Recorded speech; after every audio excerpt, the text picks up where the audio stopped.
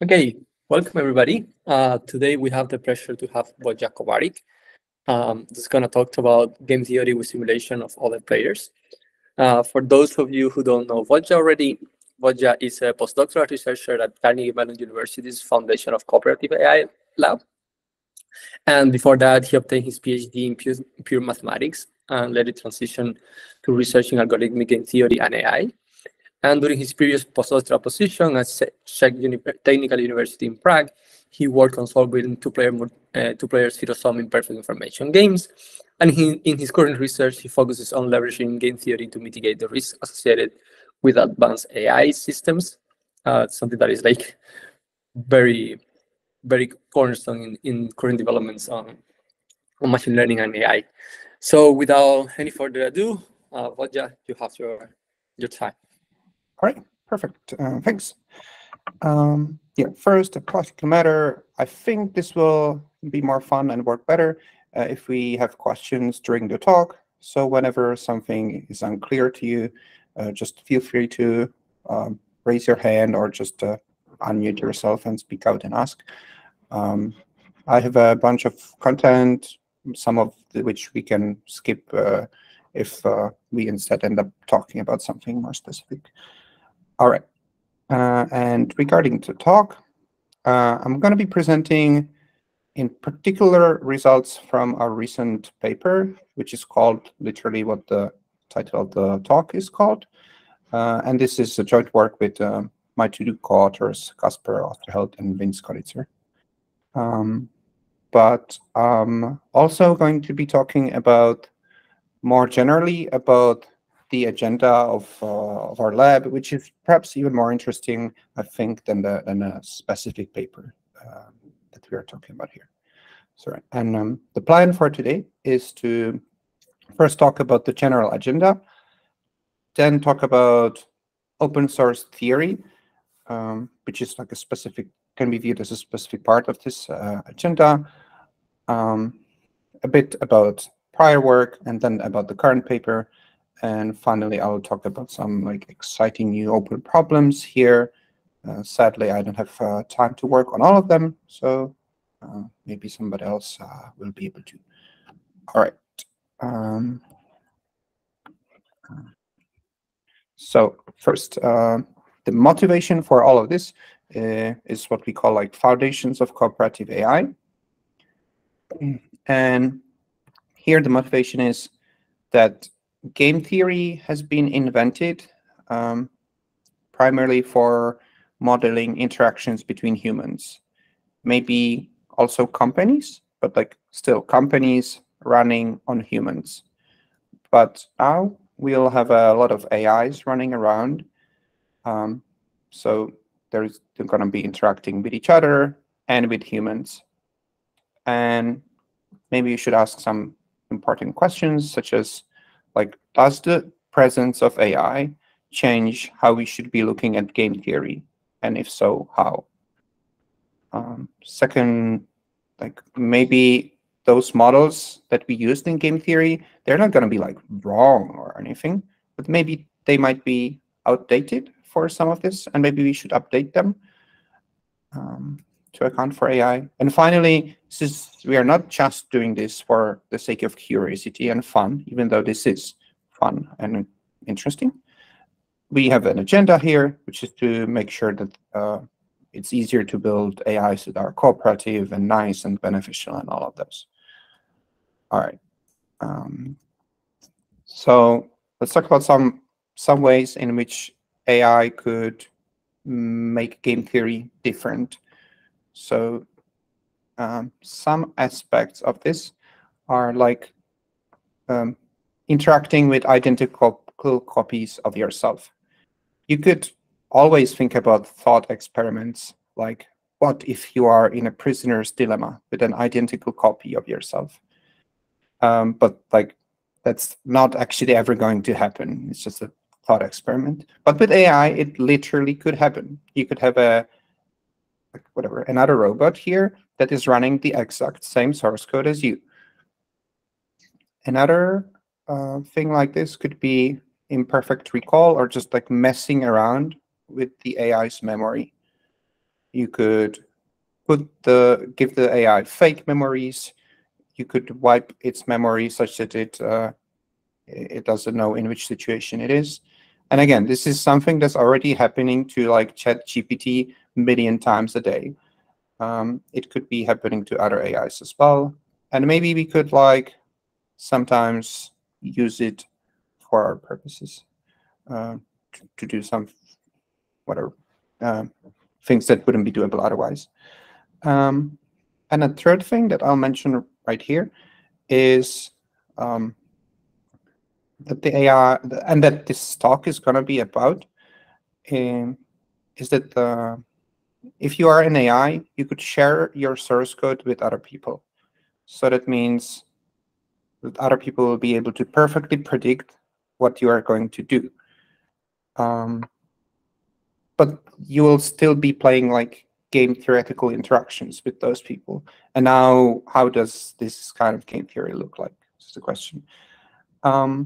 Maybe at this point, I would like ask just everybody if you have thoughts on like what other aspects of AI could make game theory different. I guess you can like randomly type them into chat. We can spend like a couple of minutes talking about this before going on. So if you have like any ideas for how AI might importantly change game theory, what do you think that could be?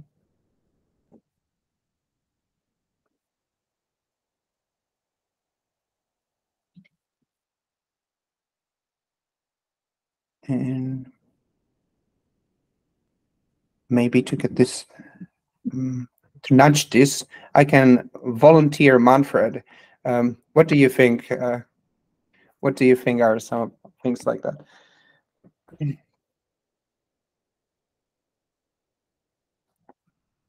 All right. So it's AI systems that are actually designed to maximize expected value, as opposed to humans, which are just boundedly rational or biased or whatever. And computation of solutions made faster, so you can be playing closer to next, or closer to Nash or whatever. Intrinsic motivation objectives in game theory. Do you want to expand on that a bit? I don't know what to imagine under that. So usually in these interactions, like what you consider in game theory, you have outcomes, and the outcomes usually have like an extrinsic value or intrinsic value on these players.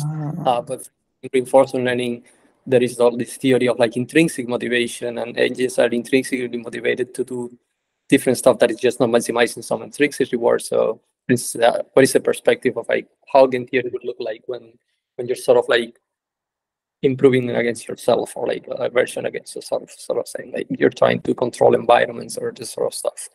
So yeah, that's like just random thoughts. Yeah. Okay. Simulations of different rationalities. We can now simulate different incentives and learn to adapt. Yeah, sure. I know one. Many human value terms are vague, and as such, it's hard for AI to understand the instructions in the way that humans expect it. Yeah, sure. I know. Yeah, I'll just okay. And it can help exploit some things in opponent strategies and make a step to understand human behavior. Yeah. Again, just I think there's a bunch of stuff here, just some random other things that I thought about. These three I already mentioned. And then the agents could like explicitly modify their own goals, which might sometimes be helpful. Like instead of promising you to cooperate with you, I could just like change my utility function to want to cooperate with you. Or I could spawn sub-agents. Maybe if I want to negotiate with you in a way that reveals, in a way where you reveal some private information to me that you don't want shared, well, I can't like in real life with humans, I cannot very well like take an underling can take an employee, have them negotiate with you, and then because the employee knows secret information, then I shoot the employee. Not a good idea. But like with AIs, we could like spawn an AI and then delete it without revealing the secret info. And again, maybe like just because everything is happening faster, this could be like qualitatively different. All right. So this just shows that like there is a whole bunch of stuff that's different. Maybe some of this will change how we should think about things. And it would be good to have like ways of thinking about this formally such that we can utilize, like get the most out of all of this. All right, so that's the motivating agenda here. And now I will zoom in on a specific thing, which is this open source game theory. So to talk about the setting, we'll be assuming that one agent A knows another agent's source code. And then that means that the agent can predict what the other agent will do, for example, by running this other agent in a simulation, in like a black box simulation, sandbox simulation.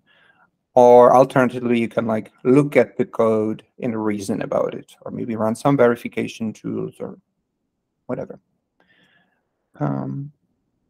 And open source theory, game theory, further assumes that like both agents can do this. So just as an informal setting. And there are some other settings that are like not quite this, but similar to this in the spirit.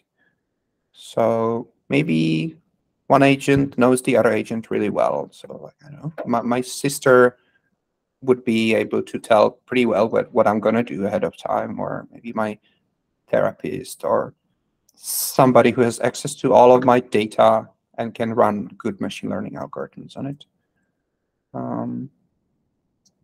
Other ways this could work is if one agent is an institution that has published its policy. So there's still a lot of like wiggle room for what the humans in the institution will actually do, but the institution is bound by the rules a bit. And maybe another setup is if you are a company and I have spies in your company. So there's a decent chance that if you change your decision, I will know about it. And all of this corresponds to some like prior work. Well, some of this. And finally, the agent, this is related to like if you can make credible commitments, which is the traditional Stackelberg games formalism. All right. Now, to talk about the existing work more, we'll be assuming that each agent sees the other agent's code, but kind of analyzing this code is for free. This is what the most of the literature assumes. So one way how to imagine this is we have some game, let's say a prisoner's dilemma, and we have here Alice and Bob playing the game, but they are not playing the game directly. Instead, each of them make a robot. They put some program in the robot, and then basically it's the robot's programs that are competing. So now the outcomes are just going to be outcomes in the game, but the actions are programs, not the outcome, not the normal actions. And we'll be assuming that the program is not just a function of the game, but it also looks at the other program. So it's just like whatever formal definition. The important part here is that the programs are a function that looks at the game and the other program and outputs an action. So how this actually looks like if we imagine it as a normal form game, we could imagine these like programs that are oblivious to what the other agent is doing, which is just like return cooperate or return defect. And these together interact as normally. But you could also have more advanced programs like look at the other program, and if it's this like kind of cooperate rock program, just always cooperates, then cooperate, and with everybody else, defect. And a bunch of other things. Okay. And now people looked into how to achieve cooperation in these kinds of games. One way to do it would be just to see like what kind of look at what the other program is doing. We'll look at what it is, and a particular version of it is like this cooperate with copies.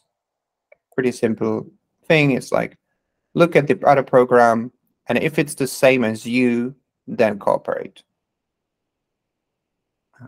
And now this turns out to be a Nash equilibrium, where if you know the other agent is going to do this, use this program, you would also want to use this program. By Nash equilibrium, I mean Nash equilibrium in the program game. So this is a Nash equilibrium, but it's like, I would say it's like the ultimate xenophobic equilibrium. It's like, I only cooperate with people who are literally identical to me. And like, if you format your program slightly different, or if you write the same program in a different programming language, then I defect against you. So this is like very brittle, not nice, not what we should be doing. So the question is, what do we do instead? But before going to that, let me mention two like properties of these games. One is going to be just like these program games do not like replace game theory. Normal game theory is still going to be a thing, and then we are going to have a fault theorem. So the first thing is that if you have some game and a normal Nash equilibrium in that normal game, then if you just have these programs which don't even look at the other program, they just do what the original Nash equilibrium would do, then this is also a Nash equilibrium, even in the program game, which kind of makes sense. This is like, if you are assuming that your opponent isn't gonna look at your program at all, even though they could, well, then you might as well like also not bother. And so it's like all of Nash equilibria from the original game transferred to the program game. And then we are gonna have a result which is kind of maybe good, maybe bad. That's the fault theorem. Well, this is just gonna say, this just says that like, anything that's achievable in the game as a convex combination of the outcomes, and that's better than the minimax value. So like everybody, you doing the best you can while everybody else is out to get you. So any outcome like this is realized in some program equilibrium. And this is the idea behind this is a bit similar to this cooperate with copies thing, except you would just be like, you are assuming that everybody else is coordinating on a particular outcome. And if they are, then you just also coordinate on this outcome. But if they try to do anything else, then everybody just tries to screw this one person over as much as they can.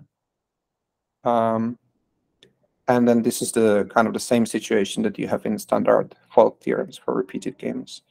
So this is like anything can be, pretty much anything can be an equilibrium. So for example, here in the normal prisoner's dilemma, sure, you could have the cooperate equilibrium, but maybe there's also an equilibrium where both players just get like 4.1, like nearly as bad as defect. Or maybe you could have another equilibrium where one of the agents gets nearly all of the benefits. Okay. Does that make sense so far? Any questions?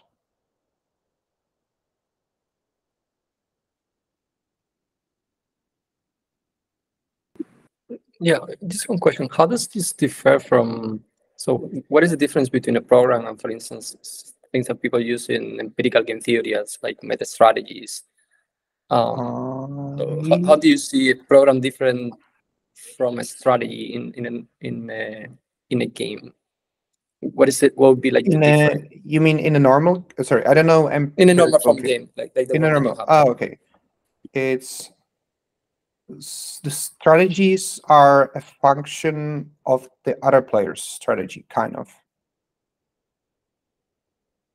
Here, so you can.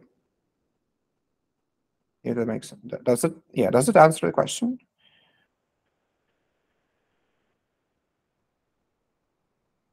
I can ask it later. I think there is another question. Yeah, okay, yeah, maybe it will be clearer once we go over some more for things. sure. Mert? Yeah, can you hear me? Yes. Okay, so I have a related question to what Manfred asked, so maybe I can ask now. I was going to ask, what do we gain by like going into program games and like solution concepts like program equilibrium compared to just using like a learning in games approach, where we have history conditioned mixed strategies that sort of depend on the history of what other agent has done in the past. You can condition on that and still have a probability distribution instead of just like going down into the source code level, right? Because is there like a benefit to the source code level? Perfect. I think what we gain is you don't need to history. This can work in one shot. This, of course, we get the kind of negative results here that like whatever was equilibrium before is still an equilibrium, but you get these new equilibria. Cooperate is one of the equilibria, even if you play this one shot. So that's, I think, the main result, main difference. Okay. Yeah, because I just wanted to know, like a meta strategy wise, you can just say, well, the other agent is doing fictitious play, and that's all I need to know. I don't really actually know how it implements fictitious play, right?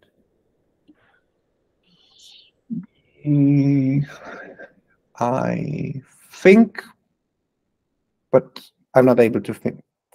I'm not sure. Right, I'm not good at thinking on the spot. So I think the answer is yes. But right. Yeah, let's go to the next examples, and we can talk more if things are still unclear then. Okay. So, okay, another way you could try to achieve cooperation in these program games would be like via, let's call this simulation. So the idea would be that you try to simulate the other program, run it in a sandbox, and then cooperate if and only if it cooperates. So you could try something like the following: like if other program that sees our program returns cooperate, then we cooperate, otherwise we defect. But now the question is, what do you think this will do against itself? Again, let's take like, I don't know, 30 seconds to come up with what you think will happen here. You can write it in the chat just to commit to your answer. What will this do against if you run it against itself?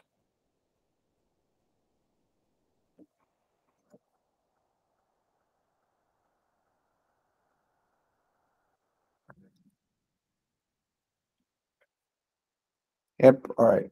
I guess this is too obvious. Indeed, infinite recursion. This does not terminate. So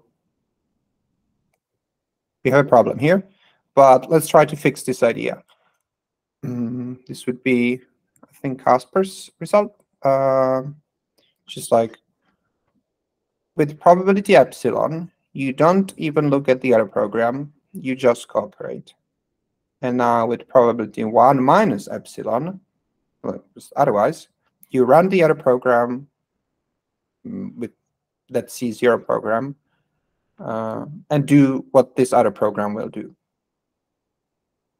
And again, this question is like, what does this do against itself?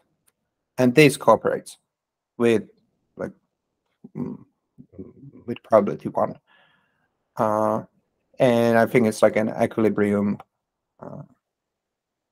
So this is good. We get like cooperate. It's gonna be an equilibrium. it's gonna cooperate with itself. But the good thing is that this no longer depends so much on the implementation details like the thing from before. Yes. Hey, so in the second case, it doesn't even return defect ever. Yeah. Well, sorry, no. If this is playing against like program that always defects, then it would defect. But if it were playing against itself, Yeah. it doesn't have the option to defect. Yes, correct. Okay. All right. So this is supposed to be like, or this is supposed to be and is more robust than before. And kind of, I don't know, my like high-level intuition here, or like why the first thing doesn't work and the second thing works, is if you're doing this like thinking about what the other agent is thinking about you thinking la la la la la, then all of this reasoning must be like well-founded. It needs to bottom out somewhere, no infinite chains of reasoning. And this epsilon here allows you to achieve this. Like again, this is like just a vague intuition. Sorry, is that like a variant of bounded rationality? Is at some point you stop like stochastic? The second, it's like at some point you stop like trying to figure out what the other will do. Yeah, I suppose this seems relevant. I think again, I'm not saying anything formal here. This is just like a intuition you can have here. This would be like all the computation in practice are bounded, so you can't just be reasoning infinitely about the other player. All right.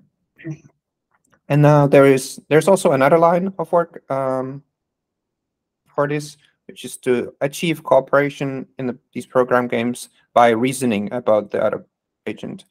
And the idea that people have here is that you would like cooperate if and only if you can prove that the other agent will cooperate against you. How does this work?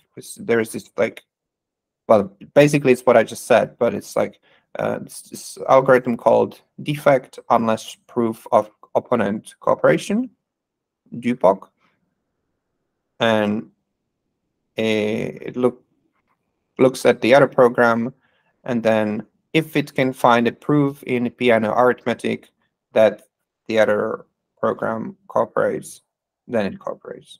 Of course, this is like theoretical. It's not like anybody has like efficient actual implementation of this for real world things, but it shows that maybe it makes sense to even look for things like that.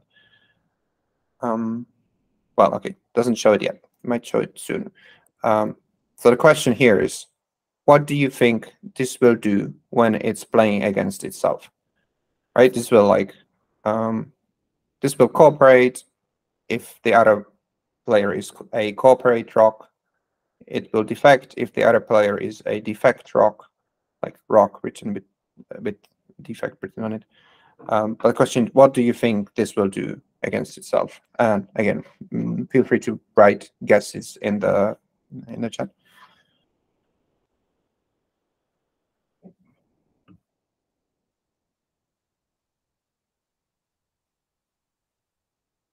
Yes. Can you restate what line once means? What line? Oh, okay. That means Yeah, sorry, thanks. PA, It's like yeah. piano arithmetics. Say briefly. This is like it Piano. searches over proofs. Again, not I don't know, probably not practically computable, but searches over proofs to see if the other if the other agent cooperates. Oh, sorry. Maybe let me give a bit more intuition here. It's like player one is reasoning like, if I can prove that player two cooperates, then I'll also cooperate. In the meantime, the other player is like, if I can prove that the first player cooperates, then I will cooperate. And like, question is, do they cooperate? Can you then prove that they'll?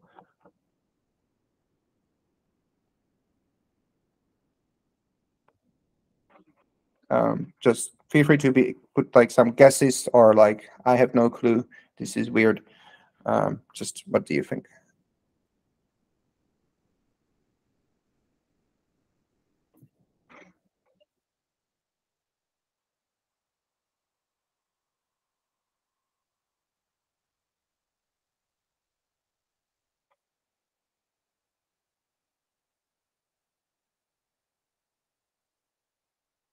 All right. Okay, we got people seem to have registered their guesses. So yes, my intuition would also be that this is again infinite recursion, but it turns out that no, this cooperates. In this setup, you can actually prove that this cooperates. I'm not going to go into details, but it's like a thing called Lab's theorem, which I understand only partially, which shows that, like, whatever, I'll not go into it, but it's like, it's not that complicated. It's just that I don't know how to explain it well, but it's not that complicated. And like magic happens and this cooperates. So this is a way of like going around this infinite recursion, which is was pretty surprising to me. All right. So that's the time. Let's go to the actual content of the paper, which we'll be assuming that the simulation is one-sided. Only one player can simulate the other. But unlike the previous work, we'll be assuming that this costs you something. So the setup is like there is Alice and there is some robot. The robot is like has some source code, so it's already clear what it's going to do, except Alice doesn't know it. And she can decide to pay some money, and then she'll know what exactly the robot is going to do. So formally, we'll be assuming that the robot is using a pure strategy. So, or maybe it's using a, yeah, I'm sorry, the robot is a pure strategy, so we'll be able to predict it. But now it would be kind of boring to be assuming that like the robot is thinking that they're going to be playing a normal game and it's choosing its strategy to fit that. And in the meantime, Alice actually knows she can like just pay this money, figure out what the robot is going to do, and then best respond. That, I mean, that could sometimes happen, but it's just like maybe not very stable and also boring. And so instead, we are going to assume that either the robot or its designer is aware of the simulation being possible. So not this. And I think maybe one of the takeaways here is just like how to think about one way of thinking about this. So how we are going to be thinking about is like this.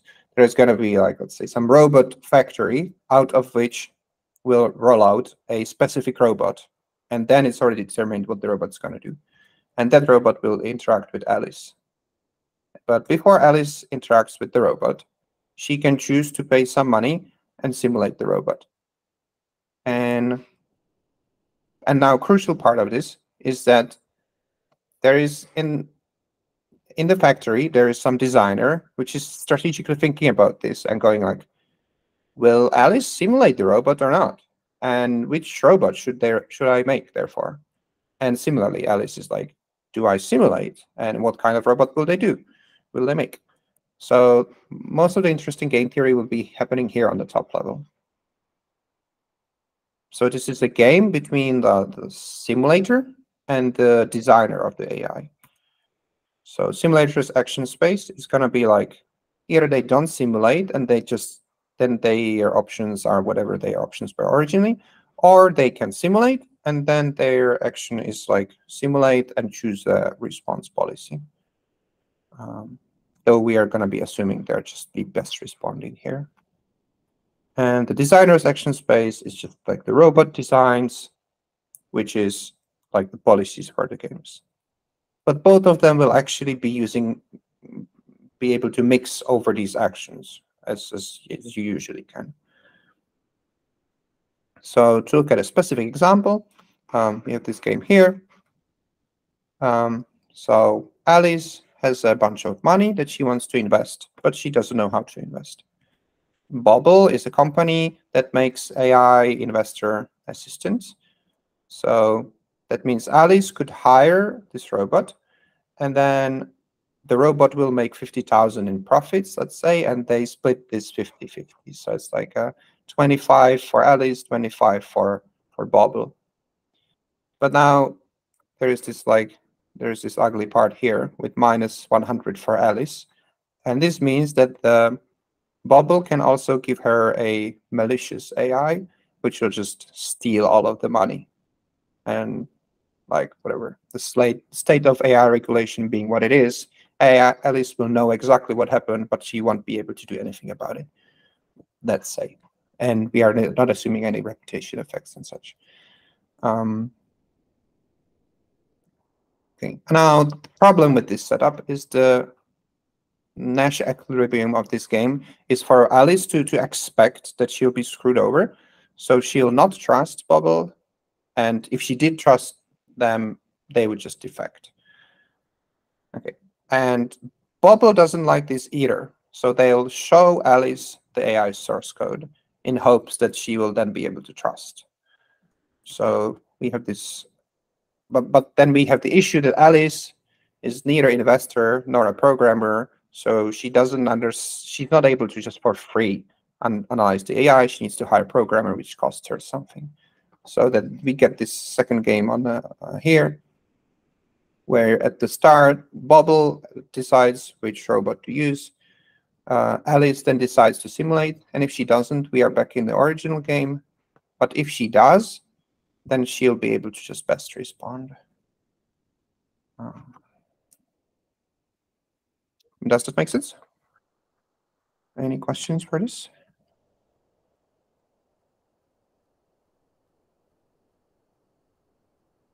All right. I'll assume yes, but feel free to ask. So just to show how this generalizes,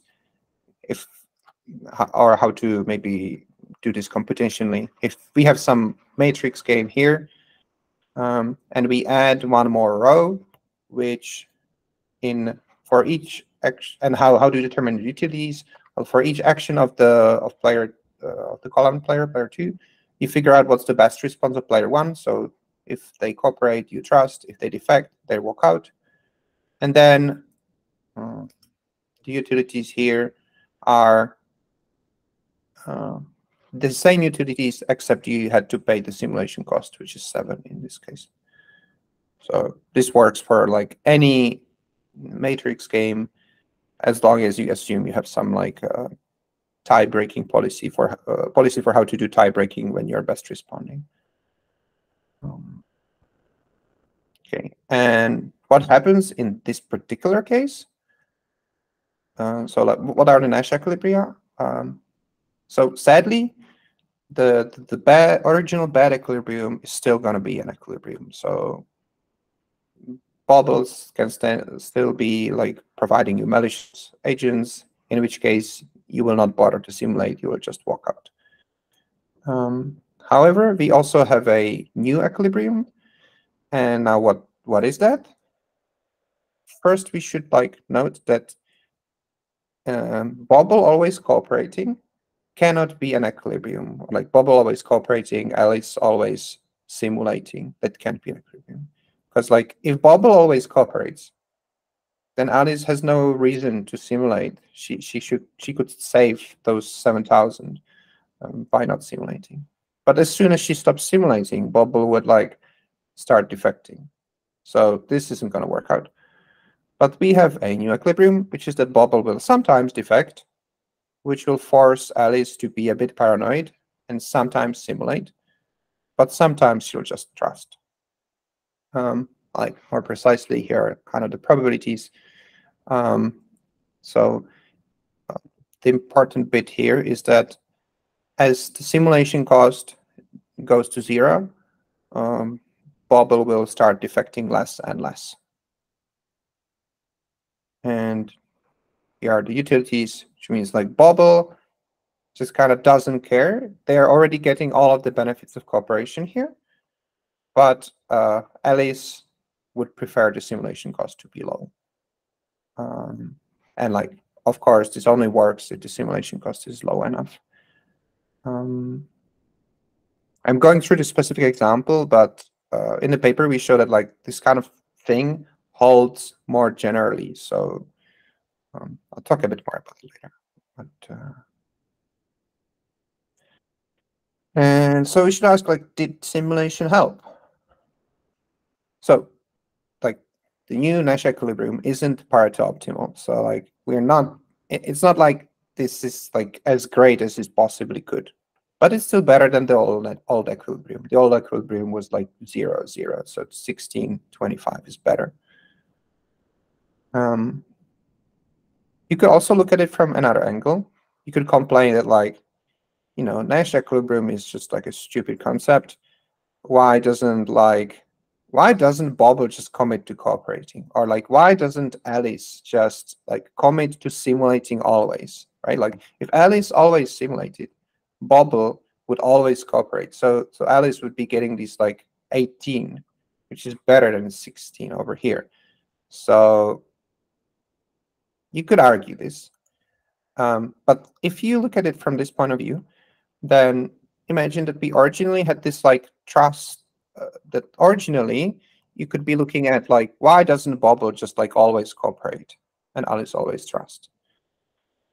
And this is very unstable outcome. Like this would be like being here, this 25, 25, and Bobber has this like really big temptation to switch to defecting and like gain 125 in utility. So that's like very unstable. And this new thing gives you this new outcome where Alice could be always simulating, Bobble always cooperating. This is still not an equilibrium, but it also is unstable because like Alice has this temptation to stop simulating and gain 7, but it's much less unstable than before. So like you could also look at it from like this. If you look at like approximate equilibria, then this helps by like decreasing the Nash, the gap, exploitability, whatever of the nice outcomes. All right, and then kind of like just what are the main results that we show in the paper? We define generalized trust games. It's supposed to be like kind of games kind of like these, but more general, by which I mean that you have a game where if you gave player 2 commitment power, then this would improve the outcome for both players over like Nash equilibria in the original game. Does this definition make sense? Just intuitively.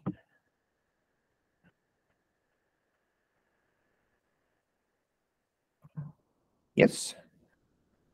By commitment power, do you mean going to, let's say, Stackelberg equilibria then? Yes. This would except I mean pure. Sorry, yeah, good point. I meant player 2 is gonna be Stackelberg leader, except they're not gonna be committing to a mixed strategy, but to a pure one. So like if player 2 was credibly committing to a pure strategy. I see, but we still have hierarchical play then now. It's not simultaneous play. Yeah, it's not simultaneous. So it's like in these generalized trust games, it's not like you actually play. It's not like player 2 actually is a Stackelberg leader, but it's like a game where if they were, it would help both players. They're kind of trying to promise player 1 that like, hey, I'm gonna do this nice thing, and player 1 is like, yeah, if only I could trust you, that would be great, but they can't. All right, and then we show that if in these games, adding simulation helps both players. And adding simulation is like, so this is like obviously kind of by definition, if you turn this into this like pure commitment Stuckleberg game, then that would by definition help. But the difference here is that like player 2 does not know whether they're being simulated or not. So they have this temptation to cheat. Or like player 1 has the temptation to not simulate, and player 2 has the temptation to cheat. Okay, and then we also show that there are some games where, so these are games where simulation helps. There are also games where simulation only helps one player, or the other player and hurts the other, or like helps the simulator, hurts the other player, or helps the other player, helps the simulator. There are even games where simulation hurts both players. Kind of if you need whatever, it's in a paper. And we show that in general, figuring out whether simulation helps or not is hard. And whatever. Then there are a bunch of other results. And maybe to hint at some of the future work. This was assuming this like one-sided simulation. If we wanted to think about mutual simulation, then one way we could think about this is like we have this original setup where Alice here is thinking like, do I simulate or not? And maybe secretly, like let's say they have a super psychologist in the company that can like try to analyze Alice and figure out whether she's going to simulate or not. And then maybe you could think about setup where like Alice, even before she like encounters this whole situation, is thinking about like, oh, will they try to do these like mind games on me or not? So you would have like the same interaction that was happening here, you would have it like one level higher. And you could go on like this. And this is not something we have worked out yet, but I strongly suspect it will work. So just some like speculation here. So like we could think about like adding simulation levels like this, if it makes sense in a particular situation. But in this way, we'll never obtain truly mutual simulation like in the program games. There is always gonna be like someone on top that's not being simulated, like here. Like here it was Alice, here it's that like psychologist that's predicting, like simulating whether Alice is gonna be simulating.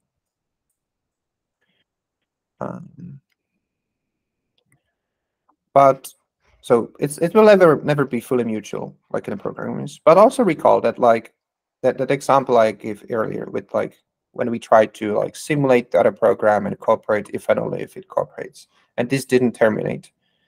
So it's like we never achieved this like full mutual understanding either in this approach either. So like maybe these two lines of work might be like more related than it initially seems. Again, I don't know, but it seems like a promising to look into. And I'll also mention like one worry that I have about this line of work. One reason why it might not be as cool as I hope, or like one thing to be wary about is like question, can we even create simulations that it will be impossible to distinguish from reality? Like if like assuming the worst case opponent is like arbitrarily smart and will try to figure out whether they are being simulated or not, can you then create a convincing simulation? And like my strong guess here is that like just definitely not. This is like totally not doable. Maybe theoretically, but in practice, just no. Some intuitions for this. What the agent can do, just like practically, what the agent can do is like look for glitches, inconsistencies, things that are illogical. And in practice, there's like pretty good chance you will have forgotten about some tiny detail. But maybe even more damningly, your simulation is going to be computationally bounded, whereas the real world like isn't, or is much less computationally bounded. So if the agent wants to like be sure that it's like sometimes wants to have some way of detecting reliably simulation, that they're in a simulation, they're in a real world, they can try things like, can I like break this, brute force this cryptographic thing in very short time? This is something that will be doable in sometime in the future, but is not doable now, and is not doable in the simulation, perhaps. Or you can try other things like that. And this was like if you were relying on simulating. If you are instead relying on analyzing the code, then maybe the agent could be like just this like 100,000s of code, and somewhere in the corner it will hide like the defective strategy, or it will try to reason in like some weird decentralized ways. So it's just, this is just the intuition for like why this is hard in general. But I still don't think it's necessarily doomed, because this is like bad news for both sides. In our examples, Bobble wanted to be able to be simulated. So like Bobble, the simulated agent might have some incentive to be simulatable. So like a number problem, how can we design agents that demonstrably don't even try to distinguish simulation and reality in a way that you can trust that they do this? All right. Okay. And there's some fun stuff to do with large language models here that like kind of approximate this in a way that's less precise but more fun. But I think we don't have time for that. I guess we can instead go to some questions. Yeah, if you're interested in any of this, reach out to either of us. We would be happy to talk.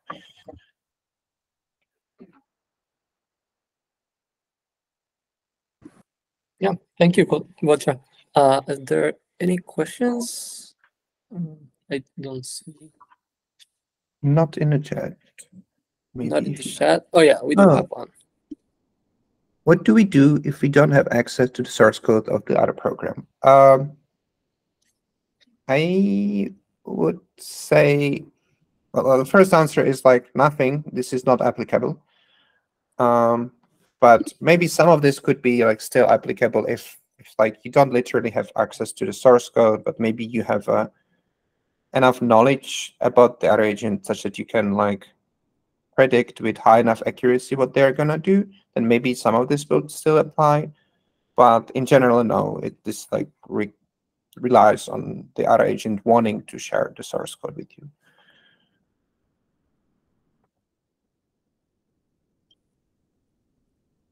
Manfred was first, I think. I think also Max. Oh, okay. Max. Sorry, I meant to clap. Yeah. As they talk. Not the first time that happens. Yeah, no, my question is like, it's sort of related what Mert was asking before, and some that we were discussing at the beginning is that, well, what is the difference between, or what do you see that is the main difference of the main contribution between thinking about this idea of open sourcing other programs, for instance, neural networks, compared to other systems that we already have in place to sort of like control this like reputational problem, like modeling past history of interactions, reputation systems, this sort of stuff. Where do you see this line of open sourcing theory being more useful than, for instance, I'm buying some model from Google and I know they're competent and they have like some reputation, so I trust them. Yeah, like this is explicitly. I think that is very valid, and I think that's one of the weaknesses of the like running example that we use. And in practice, if this was like a AI company, you would instead be relying on reputation instead of this simulation stuff. But I think like the use cases that this would help you with that the other stuff wouldn't would be either if you want to like do this in a more decentralized manner where you like don't necessarily trust the other party or you don't know the other party, then you could rely on this. That would be one. And the other would be maybe with more advanced AIs, if there is some decision that's like so high stakes that the reputation concerns are like not that relevant. Again, I'm not saying this would like out of the box be applicable to it, but maybe some of the intuitions might be. Yeah, thanks, Rupali. Does that answer? I'm gonna, yeah, that's Okay. actually. All right, and we are over time. Right? I'm gonna, yeah. There are some questions, but I'm gonna stop the recording now, so to make it like sharp at 1. But yeah, people feel free to. Yeah, I'm happy to stay later.